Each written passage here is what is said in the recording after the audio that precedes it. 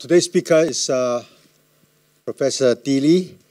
He received his PhD in astrophysics from Cornell in 2002, and for his thesis, he worked on the Arecibo radio telescope in Puerto Rico. At that time, the largest radio telescope in the world. Not anymore. He then joined the Harvard Smithsonian Center for Astrophysics as an astronomer, and then he moved to Caltech as a National Research Council Fellow in 2005. And since 2012, he was appointed the Chief Scientist and Professor of Radio Astronomy Division in the National Astronomical Observatories of China, CAS. So today's topic is fast, and let's welcome Professor Li. All right, so that's the telescope that I've been working on for the past 5 years, and that will be the topic of today, since I wrote the abstract based on the status in the middle of October, so it's the title, and the things are progressing really quickly. So everybody probably heard of Moore's Law, which is about the density of transistors, and actually met Henry Young a couple of weeks ago, who got to talk to Gordon Moore about his law. In terms of modern technology, many things has exponential growth. So these are two more examples. This is the storage, and this is internet speed. We also have human capacity, which also seems to be on exponential growth, albeit on a much longer time scale. It's double roughly every 1.5 million years. There's large scatters, maybe due to certain event like the election of Mr. Trump. So this is the telescope. This is a real picture. You can see the Star Trek. So that's exposure roughly about 20 minutes. In that time, there's a truck that drives underneath the dish.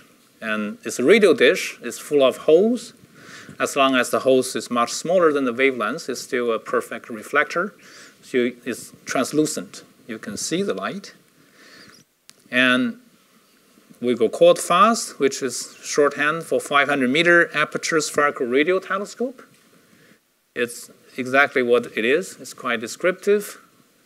It's also a sort of Moore's law. So this is absolute sensitivity, which has a units of square meters per Kelvin. It's the effective aperture divided by noise temperature. So it's the absolute sensitivity.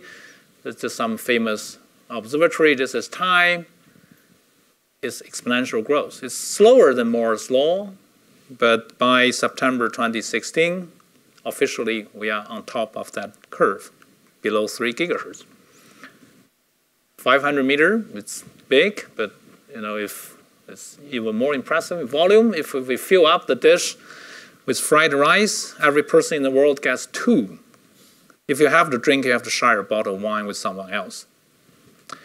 So this is my outline. I'll talk about the engineering concept, our science efforts so far, and the current large sky survey plan, so-called CRAFTS, and our challenges in the next just few years.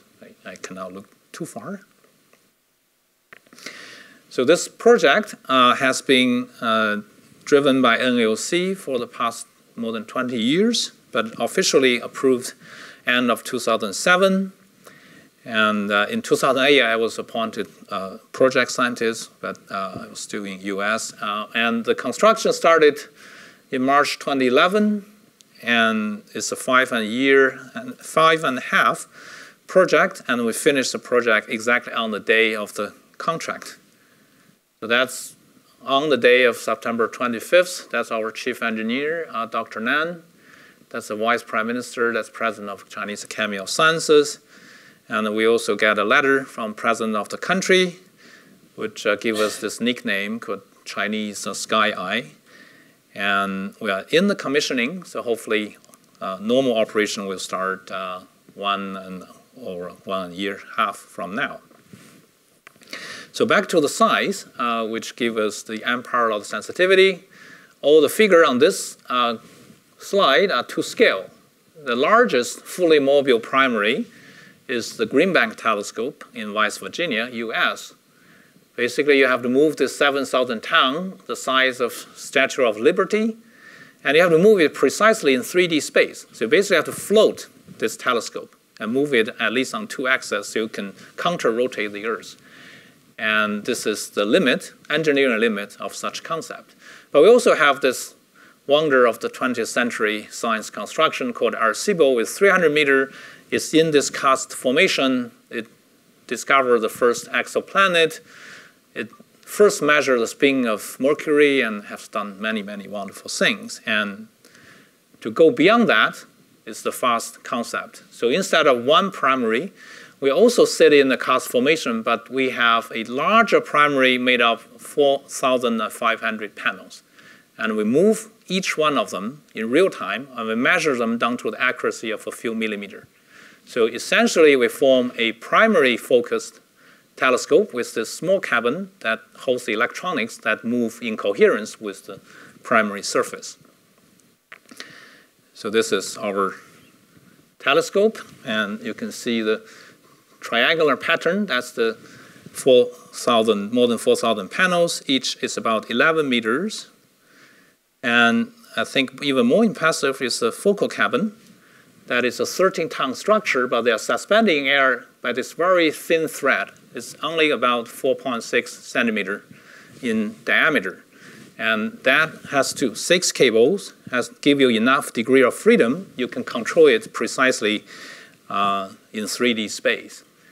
And there's a few numbers. We have there's a dome, the panels, the 6 cables.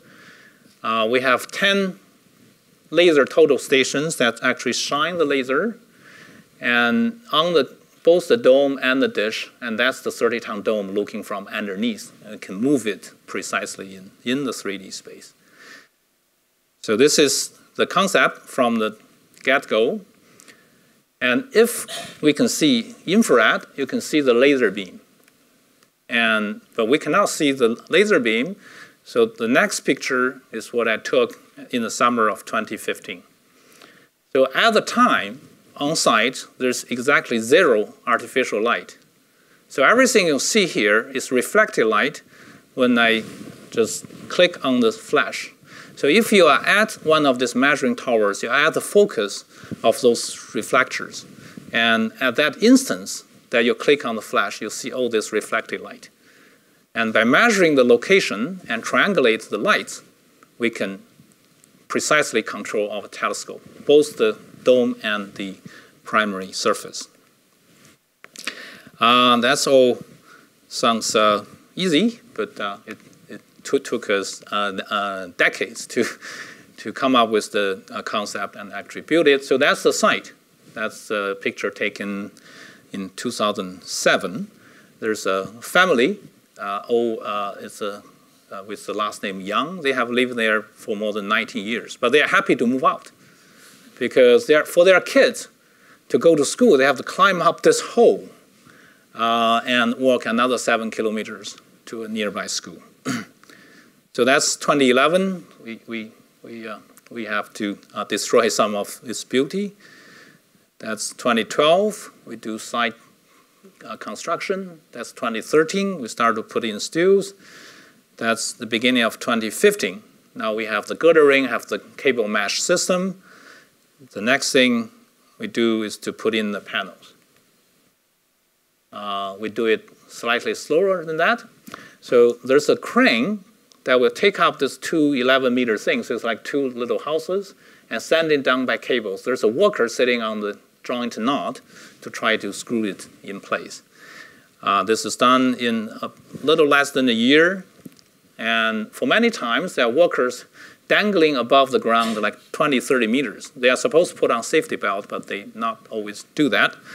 And fortunately enough, we don't have any deaths or serious accident in the whole process, which is luck.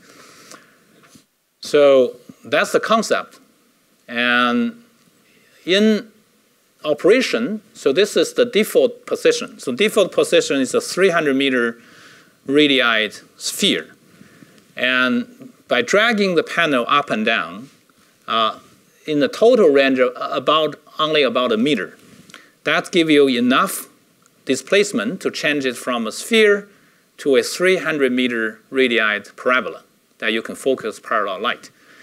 And this is real measurement in terms of the error from its expected position in millimeters. So we get down to about 5 millimeter RMS in primary in the middle of this year. And so now the telescope starts to work by June of 2017. And by July, we also realized tracking. So by August, we start taking real data. So in this whole process, there are many, many patents. We work with more than 70 companies. And some of these patents already start to work in other real large projects. For example, in order to move this 30-ton cabin by that 6 thin cables, you really have to have very fatigue-resistant cables, and that can stretch hundreds of thousands of times. So that's a new management system. There's new material, and that is right now putting into use by the same contractor into build this large bridge, connect Hong Kong and Macau. So in 3 years, it will be also finished. So it's already a quite amazing engineering achievement. But now we want to move on. We want to commission it and to be a science instrument. So that will be the second part of my talk of what we want to do in terms of science. So it's a radio instrument. It continuously covers between 70 megahertz to 3 gigahertz. So that including like a radar band, cell phone, Bluetooth, wireless, all the usual suspects. So also making this band extremely hard to work with in the modern era because it's full of man-made signals. But we are looking toward the universe. So the most obvious target is so-called 21 centimeter line. It's a hyperfine transition. So when the electron spin interact with the nucleus, it can flip. It give you a photon roughly the size of a basketball, if you have the classical picture. But it's the majority of the baryon in the universe. And also pulsars, this heavy or very dense neutron star is also a precise cosmic clock that you can use to test gravity, measure gravitational wave. And all the planets and the stars and probably life is all formed in molecular clouds. So we also do spectroscopy of the interstellar medium, and we also search for extraterrestrial intelligence. That's part of the formal science plan. But to us, it's more like a signal processing engineering challenge. So in order to study the potential and to organize to all this, in the last 5 years, I have been leading this science preparation effort funded by MOST at the level of about $1 million a year. We published 273 international peer-reviewed journal articles, graduated 51 PhDs, 8 postdoctoral fellows, has a few important, hopefully important publications, including things like we found 2 new types of megamaser, increasing the total number from 3 to 5, discovered 2 new millisecond pulsars. So that's directly in the fast relevant science area. Now we have confidence that we know how to search for masers, we know how to search for pulsars. So in this, particularly this 3 area, so the H1 pulsar and molecular spectroscopy. Here is the sort of rough outline of the science. It's very rough. So this is the redshift looking back in time, and this is the specific star formation rate. So we have an evolution of the universe. So most of the stars are formed at the redshift between 1 and 2, and then it just keeps dropping. But the gas content doesn't seem to change as much, particularly the atomic gas. And unfortunately, there's an imbalance between the optical galaxies, which you see all the stars, and the gaseous galaxy. That's because the surveys like Sloan are very successful. They produce, with redshift, a set of data of galaxies in terms of tens of millions. But in terms of gaseous galaxy, which measure in H1, we measure them like 10,000. The largest survey published so far has 15,000. So there's an imbalance of 2 orders of magnitude. So the current plan is for FAST to do a joint sky survey with 1,000 telescopes, such as Australian SKA Pathfinder. So together, we are shooting for close to 1 million H1 galaxies. Because you are measuring a gas, you also get the redshift by definition. So the goal is to increase our knowledge of the gaseous universe by at least 1 order of magnitude. So in terms of compact stars, pulsar was discovered in 1967. So that's one of the first chart recorded data of pulsar by Madame Bell. And we have a close collaboration with Jocelyn herself. So that's in 2012, 2015 at the IAU meeting. And just last month, she also visited NLC and also our site. That's our control room. So on the back screen, that's his pulsar. That's the Bell's pulsar C1919. And it's real fast data. So it has a signal-to-noise ratio of like 5,000. It's almost look fake because you cannot see any noise on that. And Arecibo, which used to be the largest single-dish telescope, is a fantastic pulsar machine. It discovered the first millisecond pulsar. It also has this famous work that it discovered the first double neutron star. And by measuring the orbital decay, you can test general relativity. So that's from Joe Taylor's 1993 Nobel speech. He said, we find that Einstein's theory passes this extraordinarily stringent test with fractional accuracy better than 0.4%. It necessarily follows that gravitational radiation exists and has a quadrupolar nature. So I have been doing like ISM and some galaxies. I never got too close to that accuracy. Maybe George probably do things much more accurate than that. But as a general astronomer, we appreciate very much the opportunity to do actually a physics experiment in the astrophysical contest. So that's Joe Taylor at our grand opening of the telescope last September. So in terms of gravitational wave and pulsar timing, there are 2 obvious areas. Both FAST has some advantage. One is to look for more close binaries to do gravitational test.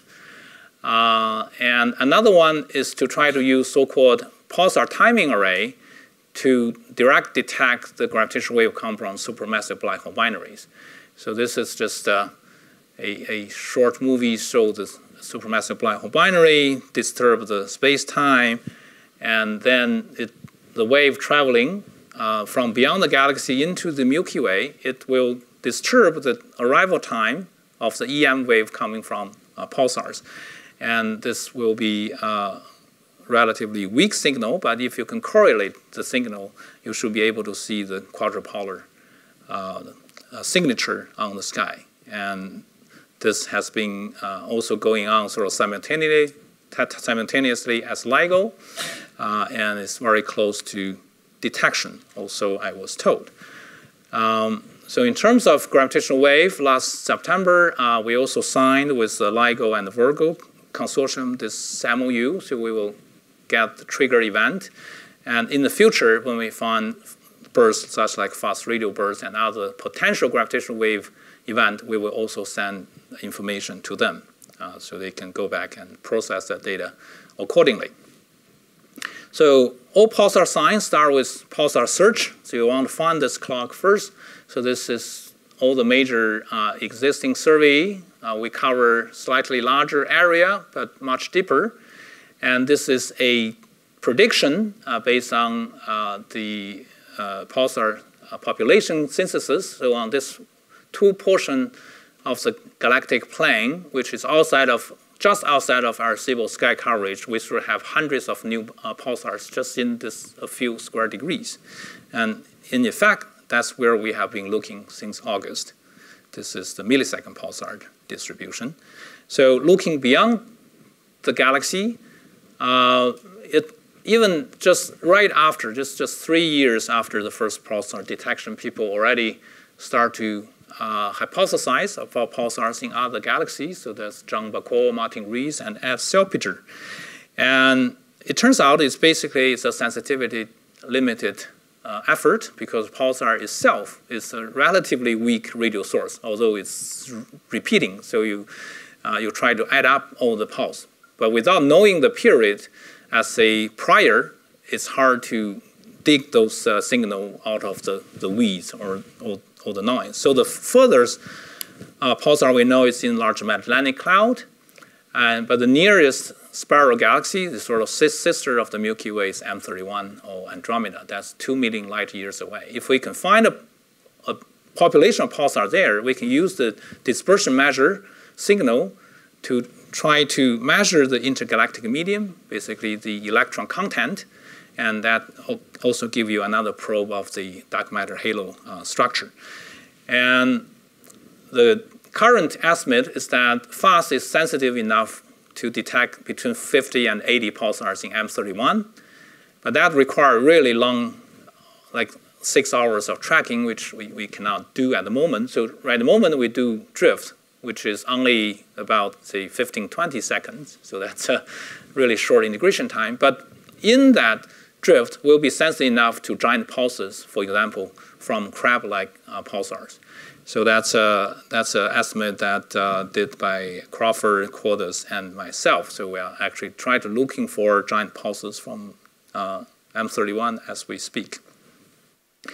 And we also estimate our pulsar detection probability from globular clusters. So globular cluster is full of pulsars, and many of them were millisecond pulsar in binaries because they have a lot of dynamic interactions. In the future, it's also possible to use those millisecond pulsars as a probe to try to test whether there's an intermediate mass black hole in the center of the globular cluster, although none has been really proved so far. So on that effort, even before the FAST got into operation in 2016, we reprocessed this old Parkes data. This is a 15-year monitoring data of 47 TUC. It's one of the largest globular cluster, but it's in the southern sky. There's already 23 pulsars in that data set. So we are not expecting to detect anything new. It's more like a training. But one of my students, he's Zhichen Pan, he's so persistent. He managed to dig out of really this large noise and found 2 new ones. So this is their beat. And this chirp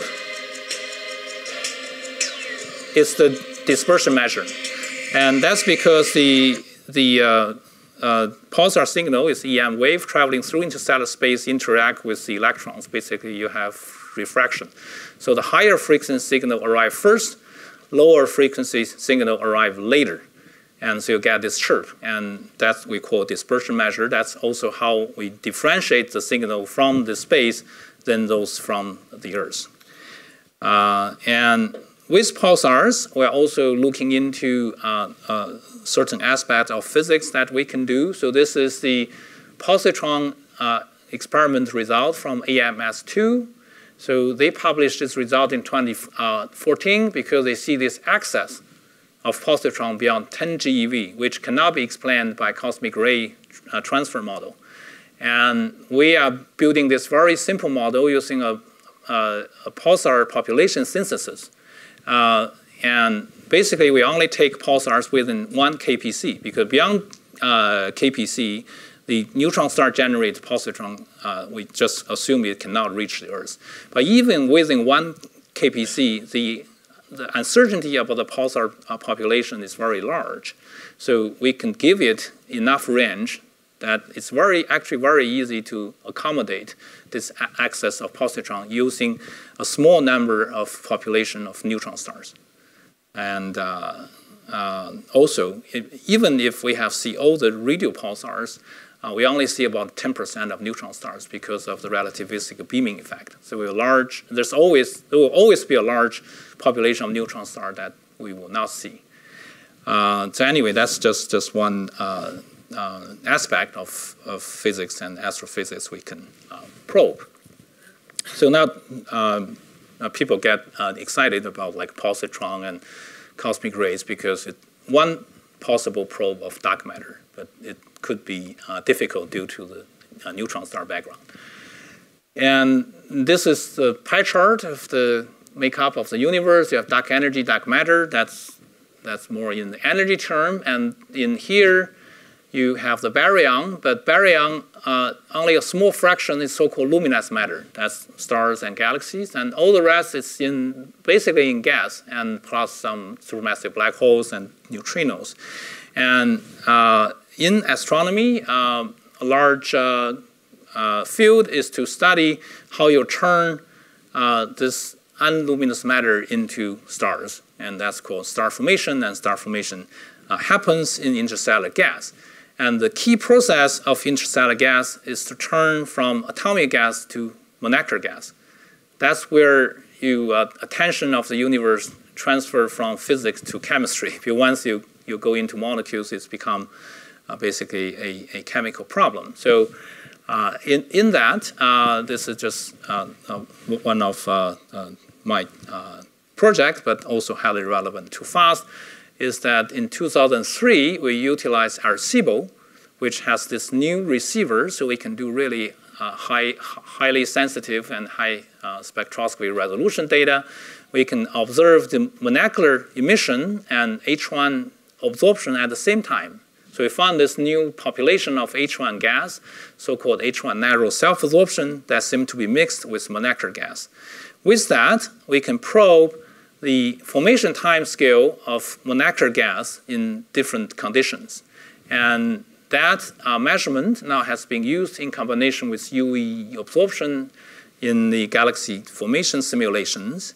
And so we will continue on this line of research with FAST, because we have larger sky coverage, a better sensitivity, and we can do better measurement of so-called HKUST signature of the galactic ISM. And in addition to sort of self-absorption, you can also use the background light. And the most obvious target is so-called quasar. This active galactic nucleon is a very strong radio source. So when those photons traveling through the Milky Way, it also gets absorbed by foreground gas. And foreground gas, particularly those cold gas, will leave a absorption signature. So there's this famous paper by Hylas and Troland with over 400 citations that they give so far with 79 sources measured at the Arecibo, the most comprehensive statistics of the galactic cold ISM through this quasar absorption technique. And with FAST and a small international consortium, we plan to increase that by another order of magnitude. Instead of 80 sources, we go to 800 sources. And we hope to do that in the next 5 years if the operation is up to schedule. So this is a paper that we just submitted. We measure the OH excitation temperature with Arecibo data, and we also speculate we can extend. So all those yellow sources from Arecibo and all those blue and red sources are from FAST. So basically we have, because of our sensitivity and sky coverage, we can extend such line of research. So all this in terms of galaxies, the pulsars, and galactic ISM, that's come out of our 5 years of science preparation. Now we are planning for the next 5 years. And we come up with this plan, so-called the Commensal Radio Astronomy FAST Survey, or CRAFT. As far as the astronomical acronym goes, this is not the worst one, given my experience at NASA. So the basic idea is this. The main survey instrument, in terms of speed and sensitivity, is this so-called 19-beam focal plane array. So we will, instead of one receiver, we have 19 receivers. And between each receiver, there's about a 1 beam space. So in order to, and this is how it looked back in CSIRO Australia. So in terms of covering the space, you have to rotate them at a certain angle. And the scanning pattern depends on the rotating angle. And at a certain angle, you get this wonderful solution that you basically get 19 independent beams, but they overlap with each other. And we call it the super Nyquist sampling. So if the beam size 3 arc-minute, the beam spacing is slightly less than a half of that. It's about 1.3, 1.4 arc-minute. And use that, if we form the dish as a 300-meter parabola, but don't move it, and just let the Earth rotate, we can do this drift scan. And there's a couple of advantages of doing the drift scan. One is the simplest possible mode that still has 100% of the sensitivity, because we don't have to move anything anymore. Once we measure it and form it, we just hold the dish in shape. And that will prevent other complications, including moving the dome and also self-generated radio frequency interference from this complex mechanic system. And if we do that, we need 220 full 24-hour scans. Basically, you do a large circle and do another one, and do another one. And in terms of real time, this will take at the minimum 3 years. And everybody wants to do that because you survey the whole northern sky for galaxies, for galactic ISM, for pulsars. But if everyone wants to do that, it will take minimum 10 years. And by that time, this, like the instrument and the science plan will be outdated. So the keyword here is commensal. Can we do this drift once, but do all the science target at the same time? It turns out it has never been realized before. This is such an obvious requirement for efficiency, and the reason is this.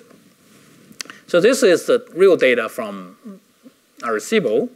It has a lot of information. Each color represent actually, in this case, different sort of density weighted velocity. But you got these stripes that are the scan pattern, and that's because the gain of the telescope is changing. So even from the same source, you get a different signal. And your eyes are very sensitive to pick that out, and that's after correction. In order to do this correction, what we do is to inject electronic noise.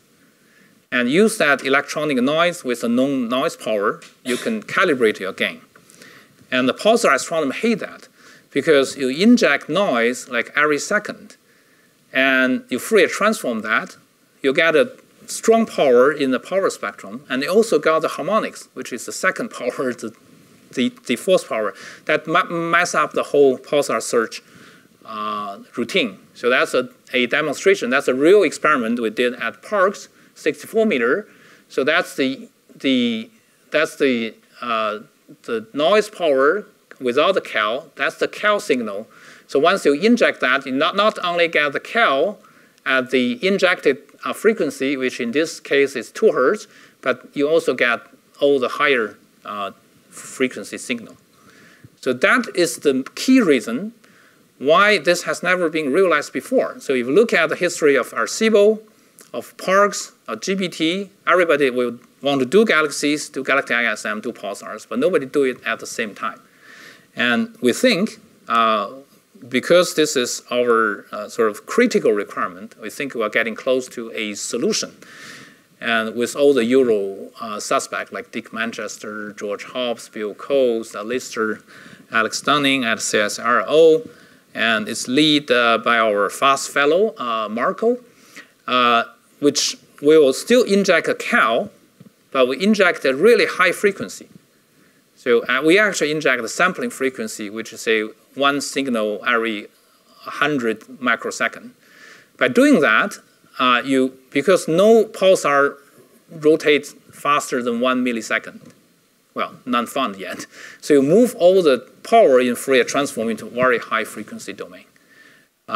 This sounds quite straightforward, but there's quite challenging to properly implement it. But I think in about 3 to 4 months, we should have a demonstrator system. So if we can do that, here is our wonderful plan. This is Andromeda. This is our 19-beam feed-form array. This is a scanning pattern. We only need about 7 scans to cover the whole galaxy. And if we do that for the 220 scan that I was talking about in about 3 years, in this one survey, we're going to get the best northern sky Milky Way map with 10 billion voxels, 300,000 galaxies, 1,000 pulsars, and about 50 fast radio bursts. So that will, all this number before fast from China is 0.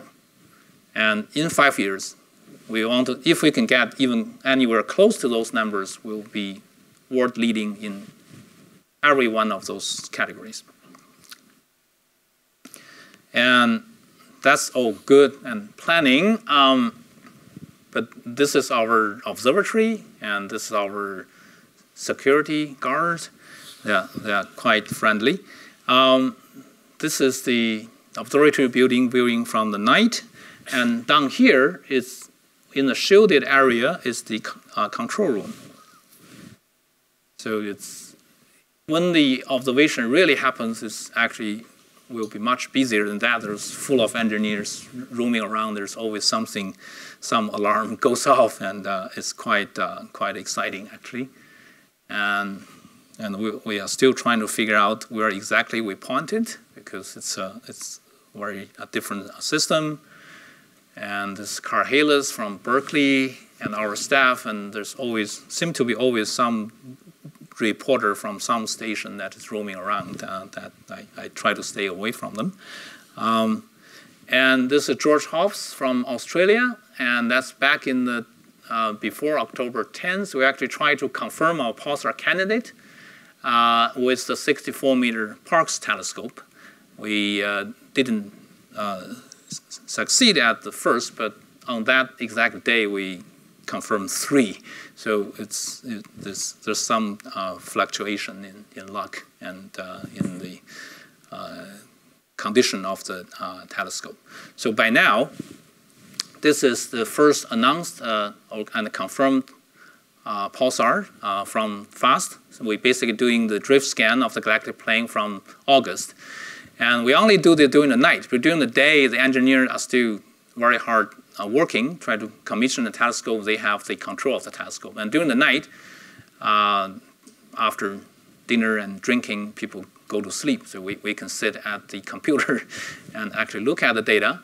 And this is the real single pulse from the pulsar.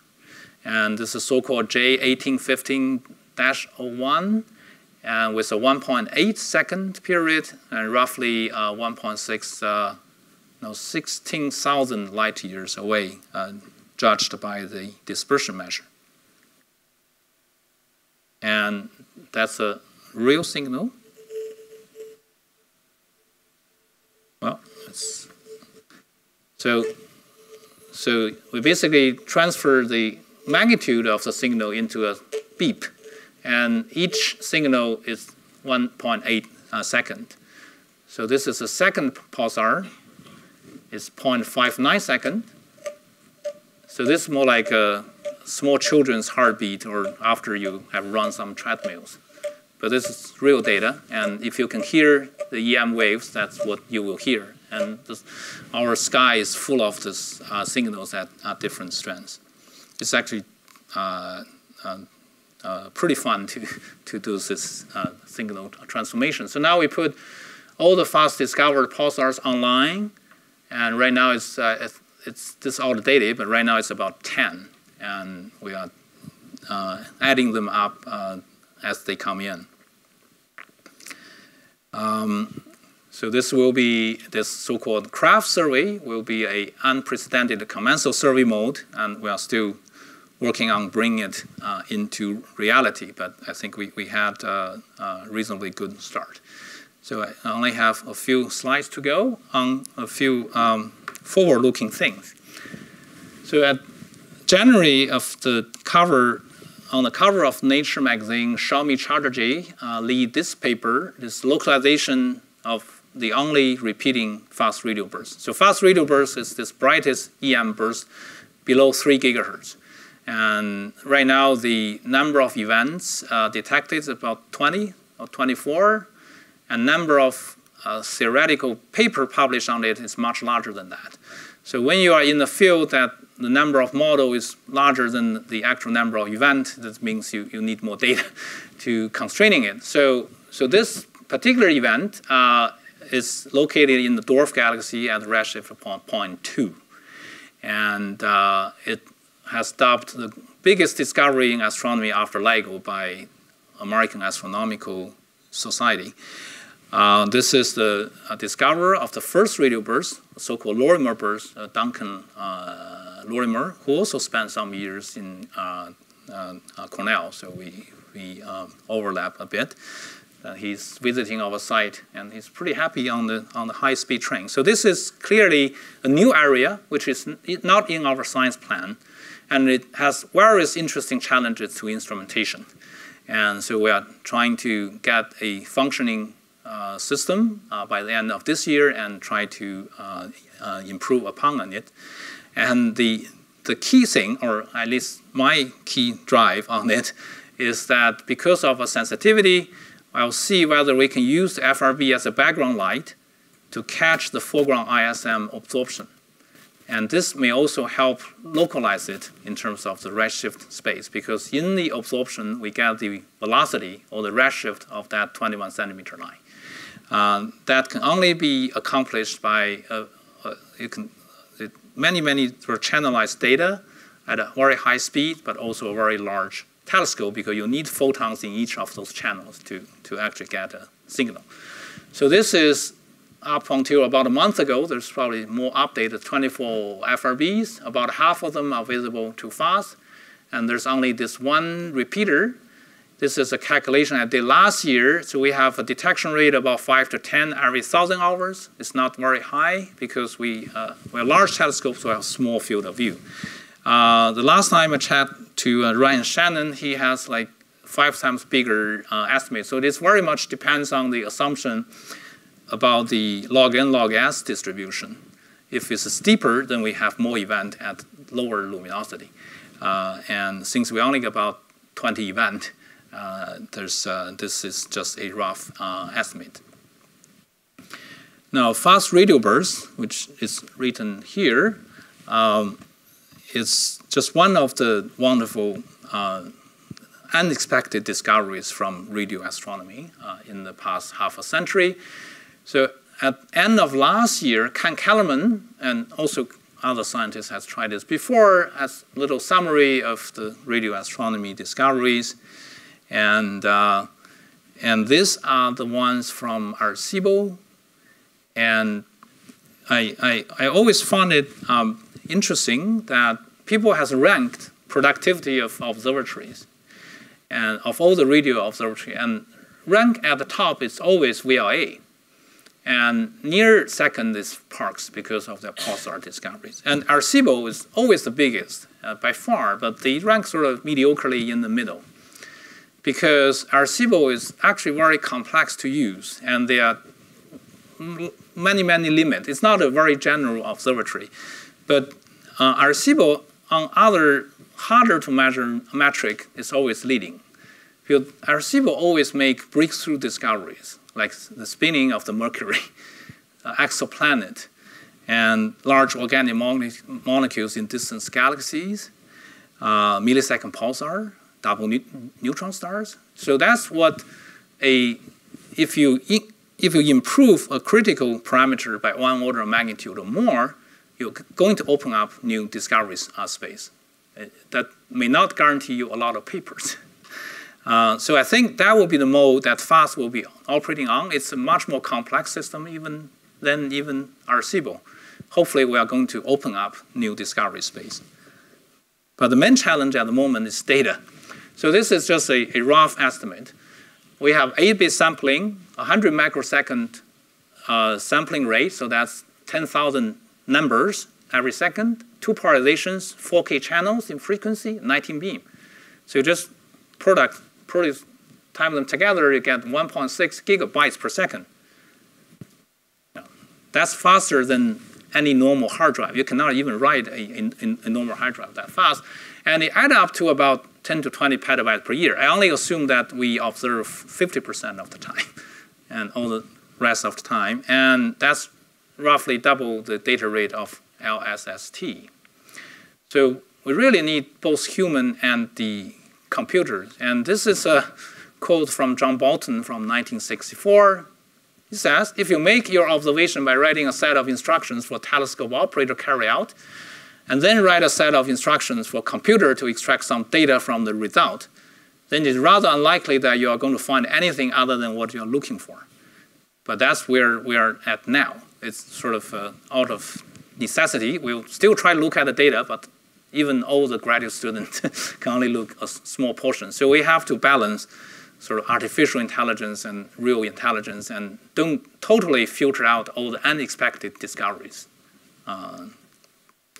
And to help in that effort, and so the Chinese Academy of Sciences in particular are very keen on bringing international talent. So there's visiting fellowship, people like Duncan and Wei Li Peng and other people. There's also junior faculty program with a starting up package between $500,000 to $1 million. There's also long-term visiting between 1 and 2 months fellowship that's has supported like Carl Hayles and George Hobbs. So everybody who is interested. There's also postdoctoral fellowship. And of course, we also welcome exchanging students to actually go to the site and get your hands dirty on the telescope, which is fun. So I will end my talk on some of the worries that at the moment. One is that the RFI environment, because of the fast development of economy and population nearby, is getting worse by the day. And that's very troubling. And also, the FRB and gravitational wave are sort of the trendy thing of the day. But we still take at least a month to sort of get in the game, but we probably take slightly longer to be any good at it. So there's a pressure there. And also how we are going to meet this big data challenge to preserve the unknown unknowns in the data. And in the end, it will be hopefully unprecedented survey. We are facing unprecedented hardships, and hopefully we can realize some of its unprecedented potential. So Dr. Nan has been driven this project since early 1990s, along with his colleagues in NAOC. Unfortunately, he passed away this September, just almost on the day that we confirmed the first pulsar, which is both good and bad. So this is in 2012. This is my first meeting as an NAOC staff, and he's always energetic and give pointed comments, and we are carrying along this work. So I'm ending this quote from myself in 2013. So I've been the deputy chief engineer for the last few years, and I have 2 hats, but I'm mostly still a scientist since I'm not qualified for as a good engineer, just a temporary role. But the more I'm in the construction and commissioning aspect, you see the limit more. The best time is when you have idea and you make a proposal but you don't get any money. That's the best time, because without money, you can solve whatever question you have in mind. It's an imaginary telescope with the limit is your imagination. And then you got some money, and it's always not enough. And then you have to cut the parameter space. Instead of redshift 0.2, you go to 0.1, and the data rate is constraining. And now we just finished building. Now we realize we have $0 for big data, and the data is more, and we don't budget in for fast radio bursts, but that seems to be the hottest thing at the moment. So I said the building telescope is a game of shrinking dreams. But if we started big enough, I hope I can leave you the impression that by the Ides of this October, we still have a dream. Thank you. Can I ask you a question that in about some of the functionalities of FAST, you said that we can measure the 21 centimeter absorption light, but why is that absorption light is important? compared to all the absorption light from all the signal outside space. Right. There's well, yes. Basically, if you have a bright enough source on the background, you can measure in absorption any gas that is colder than the background source. But you're also limited by the factor that how much foreground cold gas you have. And the hydrogen, the atomic hydrogen, is everywhere. And it's one key part, a majority part of the interstellar medium. So you will have a lot of atomic hydrogen. And we also try to measure hydroxyl, which is OH. So you have oxygen and hydrogen. That already gets much harder because the oxygen is just so much less than hydrogen. And so the H1 absorption is the easiest or the most obvious thing to do. Now, if you have interesting enough background source, like the fast radio burst, then if you can measure foreground absorption, then you put that source at least further away, further beyond your absorbing gas. So that gives you a interesting and strong limit of where it is.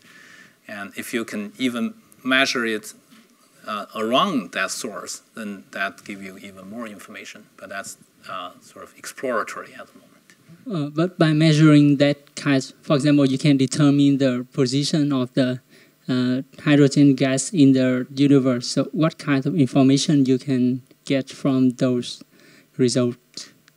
Right. So that's two large categories. One is we get information of the absorbing gas itself. So that's usually we say the column density and the excitation temperature. That's basically the quantity of foreground absorbing gas and its temperature.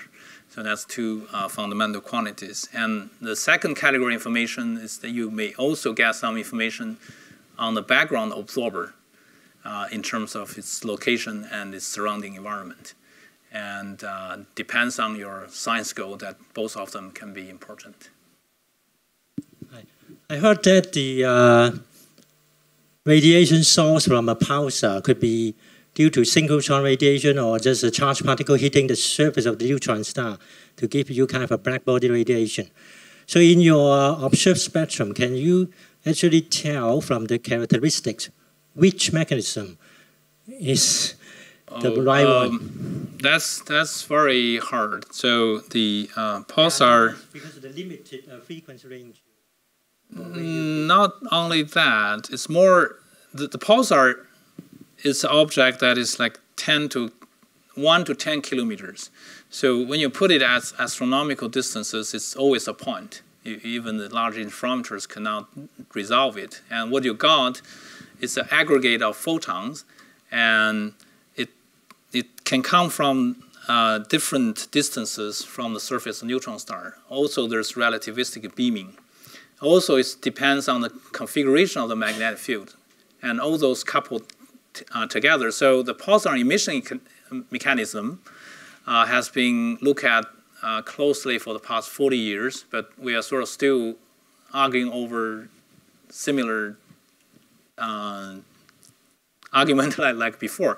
So last month we had this 50-year anniversary meeting in Manchester, and Jocelyn Bell and Joe Taylor and other people were also there. People talk about things. And there's this one talk on emission mechanism from Princeton that they built a model with superconducting superfluid.